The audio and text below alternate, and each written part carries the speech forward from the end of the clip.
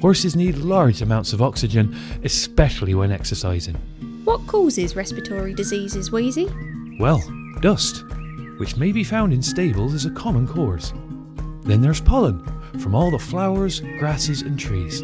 There's the menage surfaces, usually made up with sand, and so, during exercise, this is kicked around and is worse in indoor arenas or when the weather is drier. Wetting the sand also helps remove as much dust as possible, especially in the summer. What about adding rubber to the surface? Well, research has found that rubber chips have high levels of respiral dust, so that may not be the solution to the problem. Poor quality forage and bedding has been linked to high levels of mould and bacteria. It is important that our owners use good quality hay and bedding throughout the year. It should also be stored in a cool, dry barn. You should remove us from the stables when mucking out to prevent us from inhaling the ammonia caused by urine. Finally, there is airborne waste. This includes fumes from industrial plants and cars.